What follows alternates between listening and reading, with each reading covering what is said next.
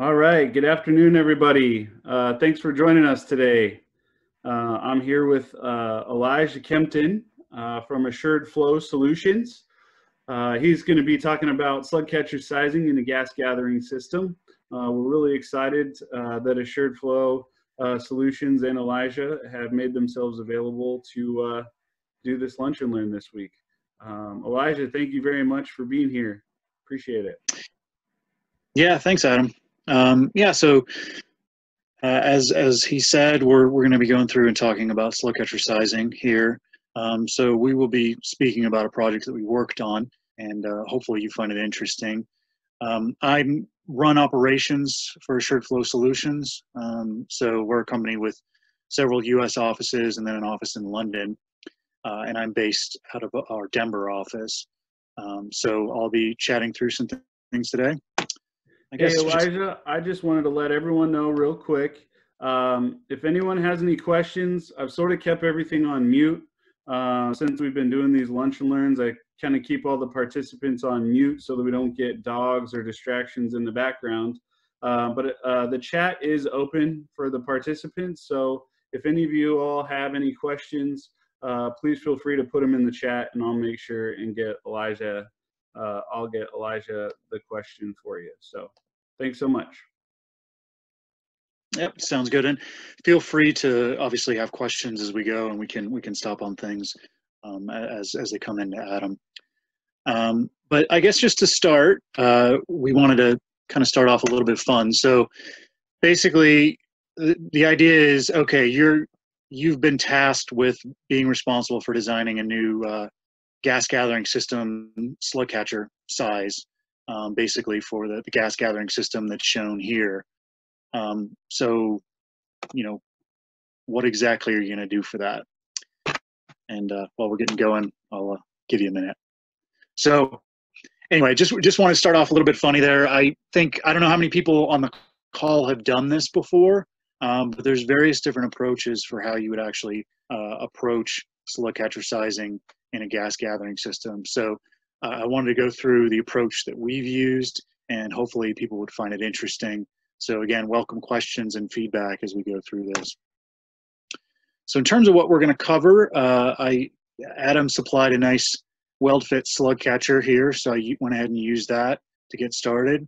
But basically what we're going to go through is a very brief overview of multi-phase flow, and give some backgrounds on why you even need a slug catcher for a gas gathering system. And then we'll go through a case study for a project we worked on a couple of years ago, and we'll go through what the process was, how we actually size a slug catcher. So we looked at various different aspects during design, and we'll go through what those different aspects look like.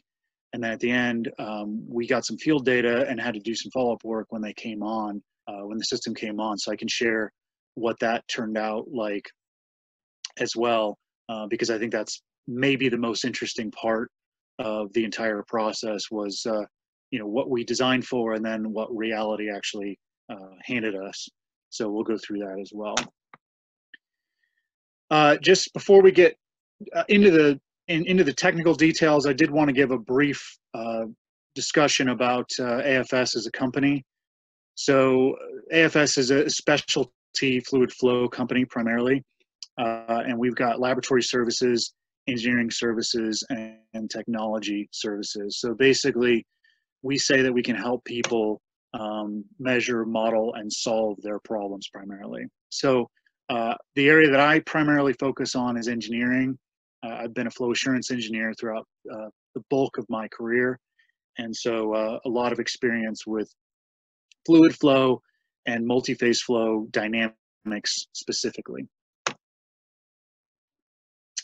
So getting straight into a bit about multi-phase flow from a high level, really we want to start with, if you have a gas gathering system, for example, why do you actually have a multi-phase flow occurring in the system?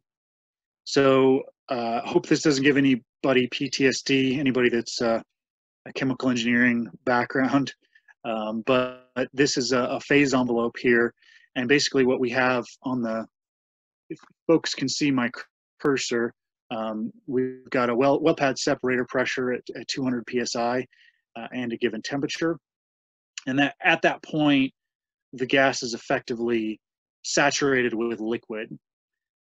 So at those conditions, it's still gas, but it's much like the air that's outside in the evening before you go to bed, and then when you wake up, the temperature drops, and you drop out some dew on your grass, and that's effectively what happens in a pipeline.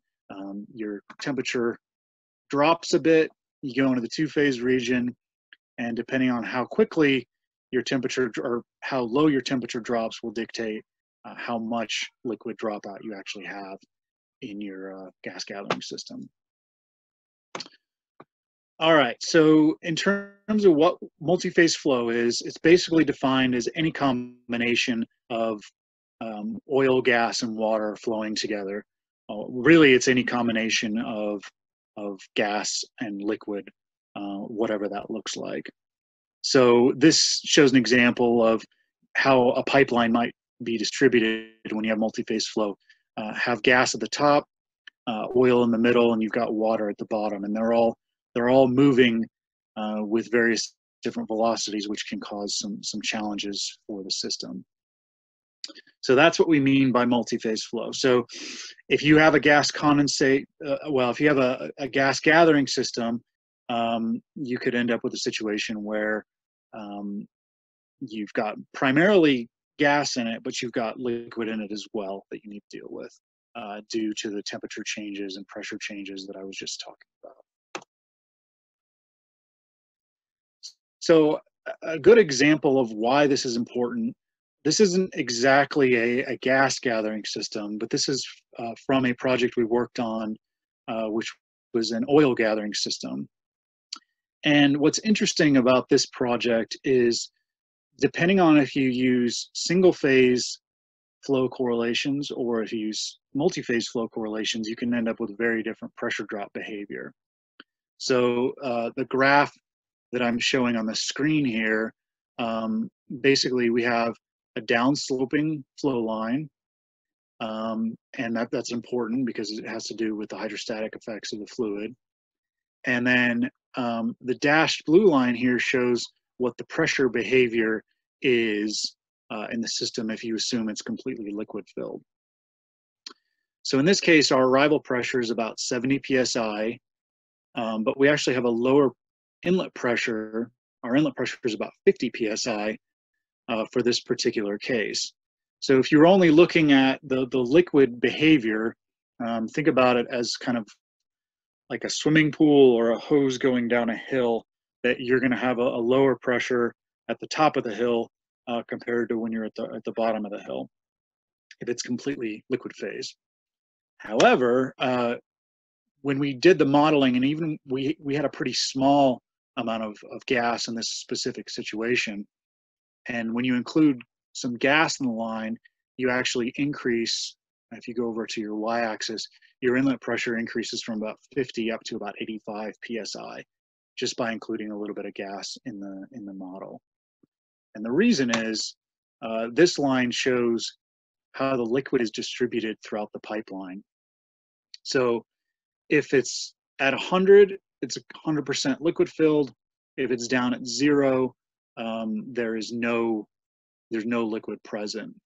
And so what happens is, a lot of the liquid drains to the low spots in the system, particularly where we have risers where the well pads tie in.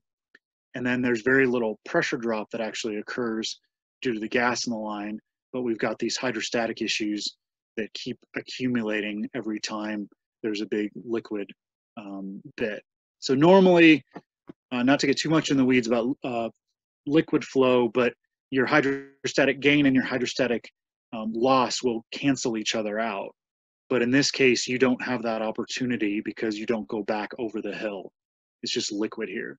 So that's why you can see a little bit of pressure build up here. You've got some pressure build up here, pressure build up here. Basically, every time you've got a lot of liquid, your pressure increases, and you don't have the ability to regain that pressure loss like you normally would have in a single phase liquid system. So That's slightly off course from what we'll be talking primarily about today, but it's just a good example of how multi-phase flow behavior is really important, and it can really impact what happens in your system hydraulically. This next slide here shows basically what happens if with your liquid holdup versus flow rate.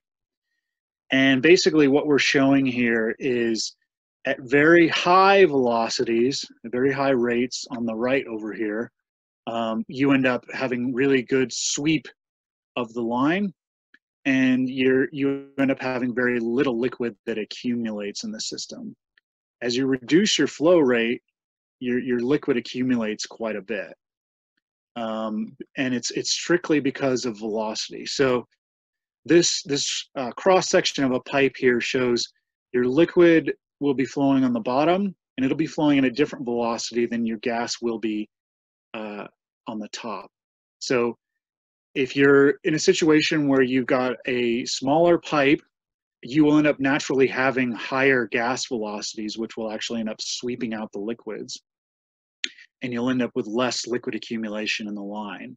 So that's why we see here at our lowest flow rate, if we have a 12-inch line, we're at 300 barrels of liquid accumulation.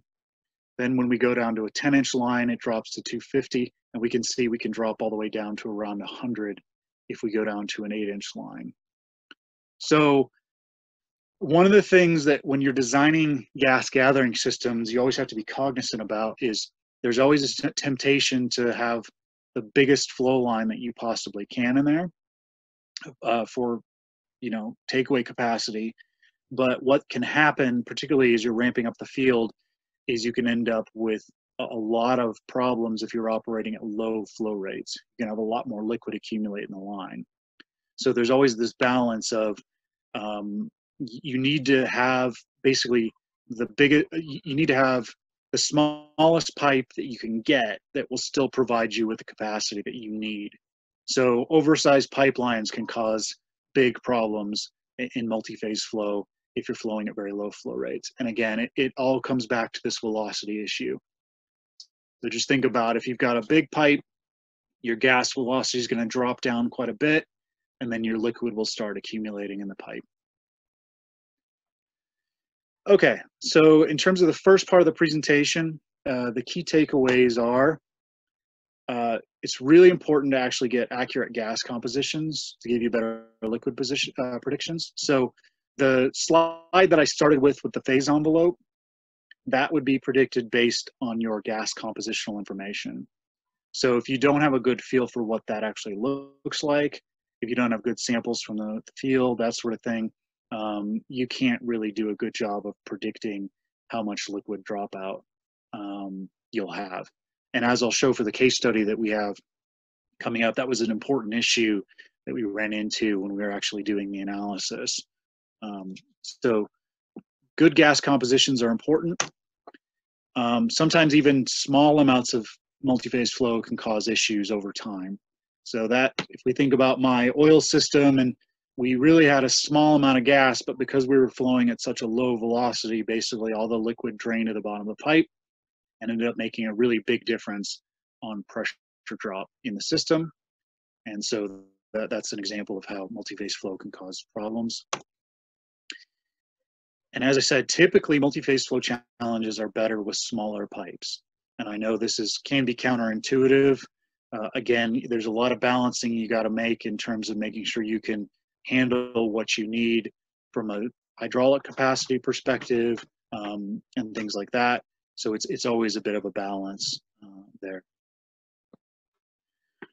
So that was my 5 to 10 minute discussion about multi-phase flow. There's a lot more to it than that we could go into, but those are kind of some key takeaways for right now, just to help with frame the discussion we're about to have about gas condensate systems. So now we'll actually go into the case study that we looked at for this project. Okay, so this was the gas gathering system that we worked on. Some of the constraints that we were dealing with were that we needed to accommodate flow rates going from low to high. I didn't include the actual rates on here, but basically you need to include, you know, the range of flow rates you'd have between when you're starting up to when you're operating kind of at full production. We had free flow from the well pads, so that means that we had some condensate in the gas and we had a bit of water as well. Our minimum ambient temperature was about 60 Fahrenheit. And our most extreme ramp up case was in midlife, where we actually increased our flow rate fairly rapidly by about 25% over a short period of time, which has some slugging implications as well. And then our pigging frequency, we wanted to pig, you know, no more than 1 pig a day.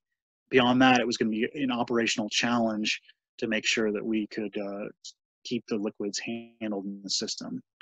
And another couple important issues are the pipe was 24 inches in diameter, which is a very large pipe depending on what flow rate you're dealing with. And we were arriving at about 150 PSI from a delivery perspective. So that gives a bit of an overview about what the system is. The graph on the right shows what the elevation profile is. And this is always important as well when you're doing multi-phase flow modeling. You have to do a really careful assessment of what the pipeline topography looks like in the system. And what this system has that's really interesting, it's sort of a classic problem that you would use for one with multi-phase flow challenges, in that you've got this trough here, and then you're trying to go up a hill to get over to your delivery point. So basically what's going to happen is, you know, you're going to struggle potentially to have enough energy for the gas to sweep out the liquid, and the liquid's going to want to drain back down the hill such that it's going to accumulate in the system.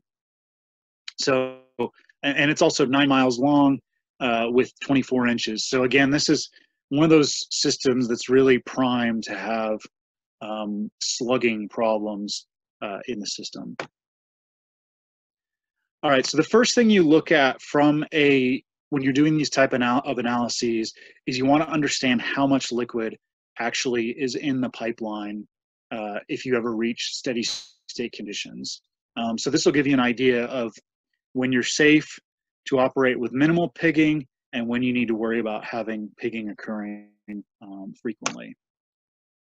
So this graph here shows basically what, you know, it's similar to what the same kind of pipe graph that I was showing earlier. So just as a reminder, again, you know, at lower or at higher gas velocities, at higher rates, you're going to be able to sweep out the liquids. So that's what that's what we're showing here in the system. So the orange line basically shows what's the total amount of liquid in the pipeline. So that's that 9-mile, 24-inch pipeline that I just showed. And as we see here, as we reduce our flow rate down, our liquids holdup looks generally pretty low. And then we reach a point where we start to increase pretty dramatically as our velocity in the system decreases, and we start to build up a lot more liquid in the system. So basically, we go from a situation where we're down, you know, around 250 barrels of total liquids in the system up to about 4,000 barrels in the system. So this is a really important graph whenever you start these analyses, is just understanding what you're dealing with, because you could take this and say, you know what, I want to design my slug catcher such that at my minimum flow rate, which is actually greater than this, but for argument's sake, we'll just say it's this. I want to be able to pig the line when it's completely reached equilibrium conditions, in which case you'd put a pig in the line and you'd have 4,000 barrels of liquid that would come out. So a lot of times that's what people do. On simpler systems, you can do that and it's not as much of an issue. On this system, it was a pretty massive difference between the volume of the slug catcher that you get if you went with that versus trying to optimize the operation of the system. So keep this in mind, because this is kind of the basis for a lot of the other work. This is assuming that you never pig the line and you allow the system to operate at these flow rates and build up to equilibrium conditions. So that's what this is showing here.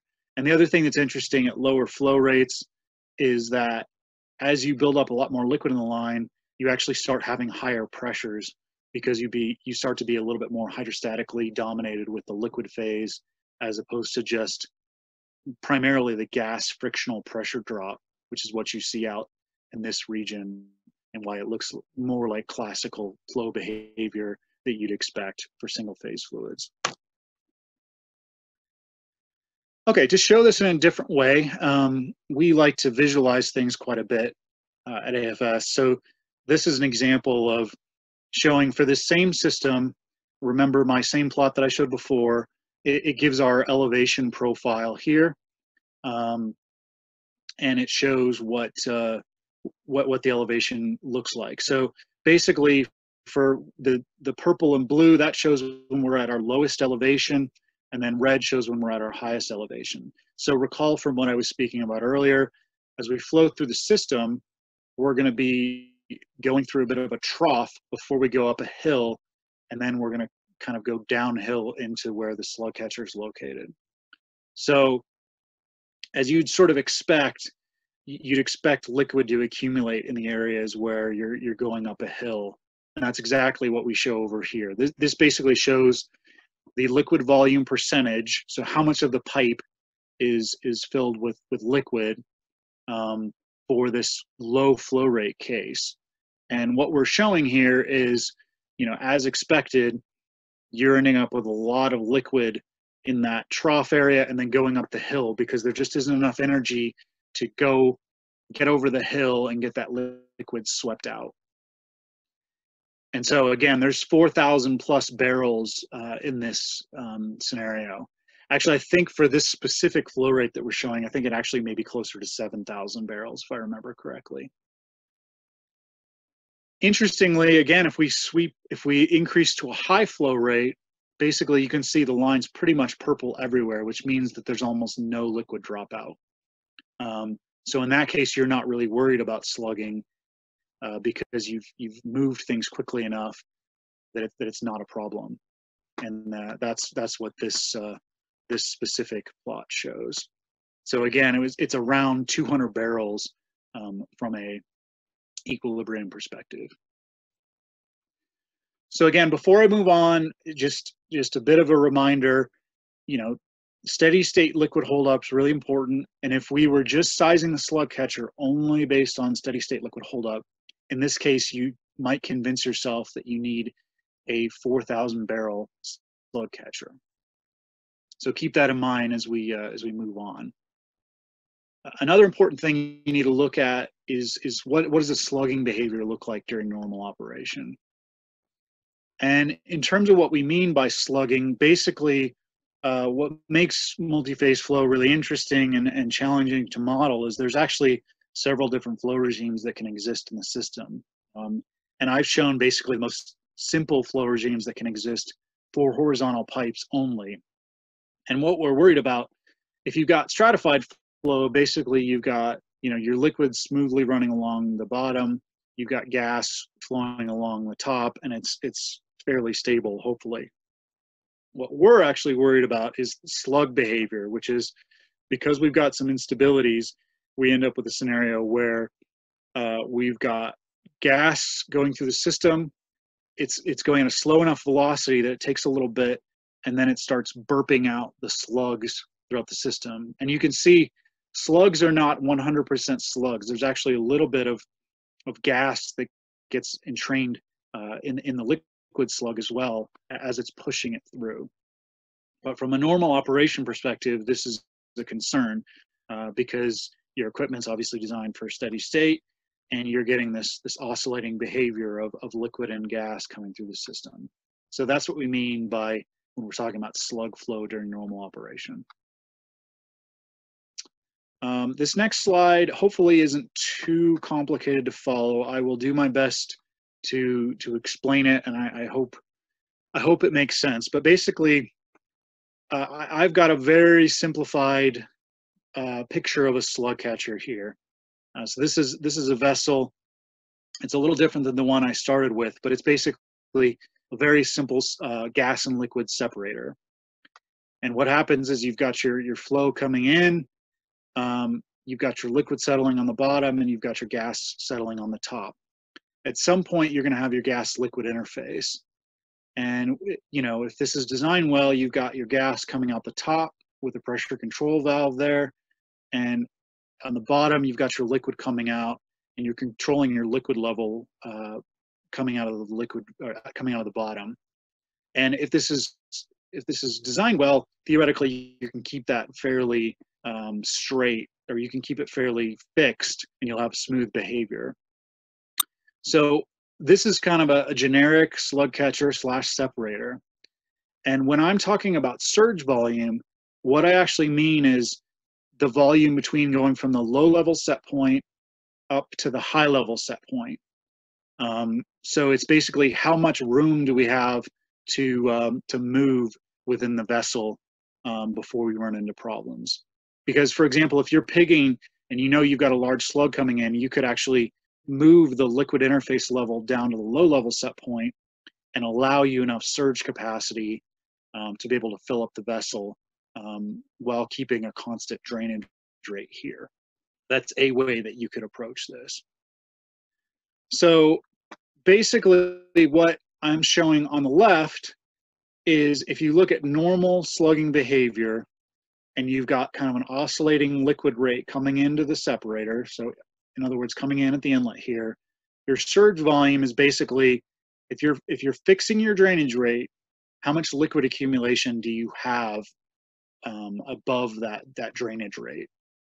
So that's what all the blue areas show here. So for this specific example, it ended up that we had about 18 barrels of liquid accumulation that would occur above the drainage rate, yeah. So basically, depending on how you have it set up, in this case, if you wanted to leave your normal set point right in the middle, you would actually need to have an extra 18 barrels of capacity above that just to deal with any sort of flow oscillations. So that's what we mean by surge volume. And anytime we define it, surge volume is typically based on some sort of pump out rate. So it depends on what sort of drainage rate you can have in a system. So for this specific system, these are some examples of what the instantaneous liquid rates are and the instantaneous gas rates are versus time for the various scenarios that we're looking at. And really what we're trying to show here is looking at the gas rates to start. The gas rates all look fairly similar. You know, the high rates are high. There is some slugging behavior going on, but it's fairly high frequency, so you're not as concerned about that. And then your gas rates drop over time, as you'd expect. What the liquid rates show on the left is the highest flow rate case is actually better from a slugging perspective because we have high frequency slugs that are occurring normally. As we drop down to our middle flow rate case, we have a slug that comes out here at about half an hour, a large slug that comes out. But really the case that we're worried about is this high case. I mean, actually both the medium case and the high case are problematic because basically you've got a period of no flow, no liquid flow, followed by a huge spike of liquid that comes out of the system. So that's an example of what we mean by slugging. And the purpose of this graph is to show basically that slugging behavior isn't sort of like all of a sudden you have one slug that goes through the pipeline and it hits you all at once. It's a situation where you actually have liquid oscillation that occurs through the line. So bear with me just a second so I can see the play button here. So that's what we're showing in the video here, which is basically just, we've kind of got this oscillating behavior that's going back and forth here. So this is our pipeline profile, and then the green and red data shows the fraction of the pipe that's filled with liquid. So basically what we're looking at is how much liquid is coming out at the arrival point which is the end of the x-axis. So let me show that again. So, steady state looks roughly like this, but really steady state is not really stable because we've got a lot of flow oscillations.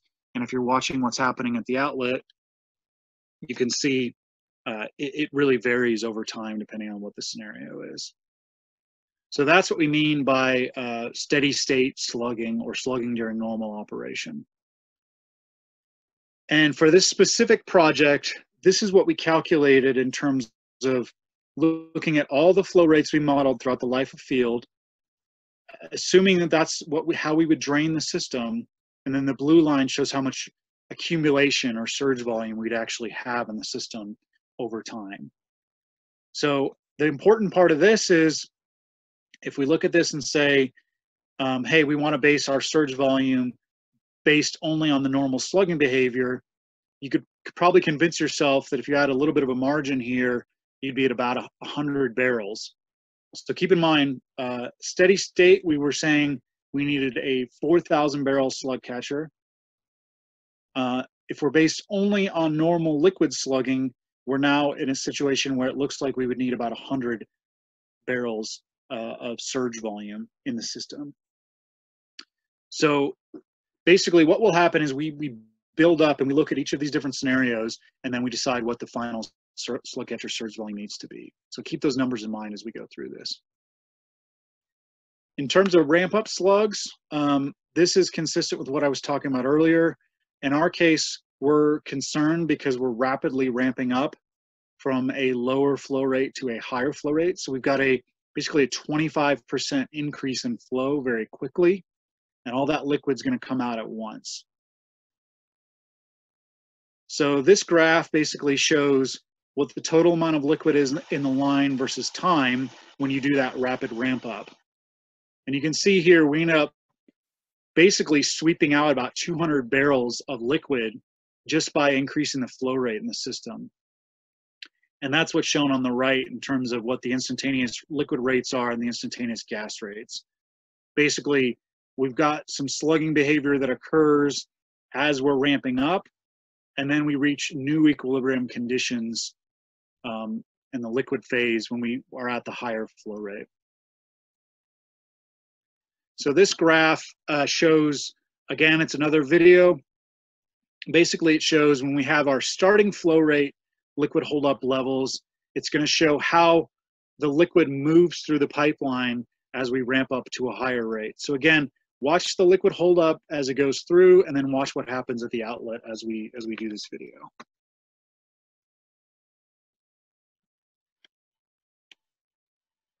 So basically, you can see sort of a wave-like behavior throughout the system, and it ultimately ends up coming out at the end in that 200-barrel slug in the system. And this plot, similar to what I was talking about before, your actual surge volume that you have is dictated by how quickly you're able to drain that slug that comes in. So if you use the lowest liquid drainage rate that you can, which is the final ramp up steady state rate, you would end up with a surge volume of close to 200 barrels. If you're able to rapidly increase the drainage rate on the separator or on the slug catcher, you can actually reduce your surge volume quite a bit. So that's an example of how your surge volume can vary with drainage rate. Again, thinking about the numbers we've talked about previously, if we based our slug catcher surge volume on ramp up behavior, we'd end up with about a 200 barrel recommendation for surge volume. All right, so now we're going to go and talk about pigging, and this is probably the most important, or the most important part of the case study that we actually did. So basically, for most gathering systems that you have, for most gas gathering systems, your surge volume that you'll need for your slug catcher is going to be dictated by what happens during pigging. So effectively, it's interesting because there's a lot of trade-off between what you're doing from a design perspective and making sure that you're on the same page from an operations perspective. So this is going to go through some of the transient pigging simulations that we completed for this system to help us figure out what final surge volume recommendation to make. Okay, so this is another one of my videos. Basically what it's showing here is we're starting off with whatever the fraction of liquid is in the pipeline immediately after we've pigged the line.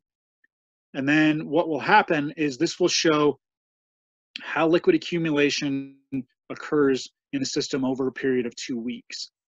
So you'll see basically the liquid build up, and then it'll all be pushed out again when we launch another pig at 2 weeks. So I'll start the video here. So you can see, as expected, or sort of interestingly, the liquid doesn't build up at the end of the pipeline. It has to build up to equilibrium conditions in the hill before it can actually get over. And it happened very quickly, but it built up, and then it was all pushed out when we had a slug there. So the key thing was we were still accumulating in this trough area and going up the hill before we were able to accumulate liquid anywhere else in the pipeline, or at least not in terms of significant levels. So I know that happened fairly quickly, so I'll play the video again. So again, time zero here is basically going to show what happens immediately after we've launched a pig and we've got a clean pipeline. So again, liquid's building up, and then it's going to be pushed out when we hit 2 weeks, basically. So we need to basically manage that large slug that comes out at that point. In this case, it corresponded to about 1,700 barrels that would instantaneously hit with a 2-week pigging frequency. And this plot shows really the crux of the analysis, which is basically looking at, if you take your life of field flow rates, what are the range of flow rates that you'd expect to see in the system, and you determine how quickly liquid will accumulate in the line. Basically, it helps you figure out what sort of slug catcher size you need. So for our case, basically our worst case that we saw was in a period of 2 weeks, we'd end up building up about 3,500 barrels of liquid. But some of the cases still have not reached equilibrium. These lower flow rate cases, if we let them go beyond 2 weeks, more liquid would continue to accumulate. So the interesting thing is when we started off the study, the target was we wanted a 250 barrel slug catcher size. There was some design constraints around that. There were some issues about, I think, getting the vessel down the highway and underneath bridges. So that's where that number came from originally. But the problem is, if you look at this graph, that gives you required pigging frequency well less than once a day. However, as time went on, if we relax that constraint a little bit and we say, well, maybe we can get by with a 1,000 barrel slug catcher as long as we can pig once a day, you can see from all the cases that were ran, effectively, you'd be okay from a liquids handling perspective, and your slug catcher would be able to handle that if it had a 1,000 barrel surge volume capacity available for it. So this plot is showing the same sort of data in a different way. Basically, it's showing if you look at what's your required pigging frequency, and then it's basically taking the data on the previous plot and seeing where the liquid flow rate crosses with a given surge volume. So basically what this shows is the blue line, if we have a 250 barrel slug catcher, our pigging frequency would have to be extremely frequent. It would have to be on the order of maybe 3 pigs a day, which may be more than the residence time of each pig itself. So you could end up with 3 pigs in the line at the same time, which would be problematic from an operations perspective. If we look at a 1,000 barrel slug catcher, we can see all the cases have pigging frequencies longer than 1 day. It was around a day was the minimum. And so you'd be able to operate fairly comfortably for all cases in field life with that surge volume. Another important thing here is that it's not, you wouldn't have a 1,000-barrel slug that would happen every day.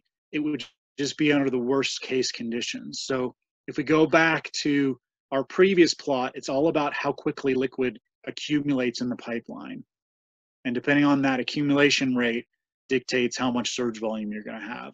So if you have a lower accumulation rate, you might be able to go longer from a surge volume perspective.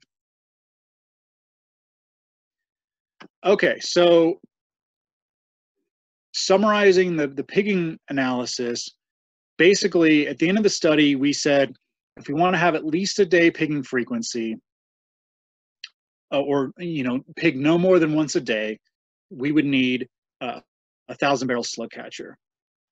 Interesting for everyone, and I'll open it up for any questions. Hey, Elijah. Yeah, thank you very much. That was excellent. We have had a couple of quick questions here. So first off, can you let us know what sort of software you were using for that scenario? And it looked like there was multiple softwares. So if you can go into those a little bit. Yeah, no problem. So primarily the transient multiphase software that we use is Olga, which is pretty much the industry standard. So that's what we used for that. To characterize the fluids, we use a program called MultiFlash. So you have to use two different programs. You have to have a way of characterizing the fluid, and then you have to have a way of actually doing the fluid flow calculations. Okay. And does Assured Flow design slug catchers, or do you guys just do the engineering on the gathering systems and whatnot? We tend to help design slug catchers. So we'd probably partner with somebody else to actually do the full design of the slug catcher. Okay. But we would feed into providing surge volumes, and a lot of what we do, this project in particular, was helping them design the overall gathering system, and then this was part of that as well. Okay, great. Next question. On this specific case, how much does the ambient temperature influence your calculations? I think the viewer referenced 60 degrees Fahrenheit. Does ambient temperature and ground temperature differ? Did you do summer and winter scenarios and whatnot? Excellent question. So that's a very, very savvy question. So let me go back to my phase envelope graph here. So this is shown in this graph, which basically shows the colder your temperatures get, the more liquid dropout you have. So actually, in the final as-built one, we used slightly lower ambient conditions. At the end of the day, I think we ended up we used maybe 43 or 42 as our minimum ambient temperature for the as-built case. Okay. And it ended up making a little bit of a difference, but not that much. But it is important. One thing we always do is, depending on where the project is, we will look at what's your minimum ground temperature, 4 feet below surface all year long, and typically try to use that to help dictate the modeling. But it is important that you actually get that heat transfer right, or you can end up with different results. Excellent.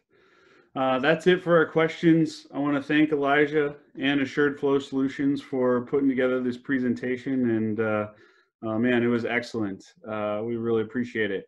To all of you that are on the call right now or on the Zoom, I have been asked a lot to put these online. So I've actually been putting them 2 places. So check out gatheringsystem.com. It's a website that I very hastily put together in order to put these up there. I need to talk to Elijah about putting this one up. If that's okay, we can edit it or whatever we need to.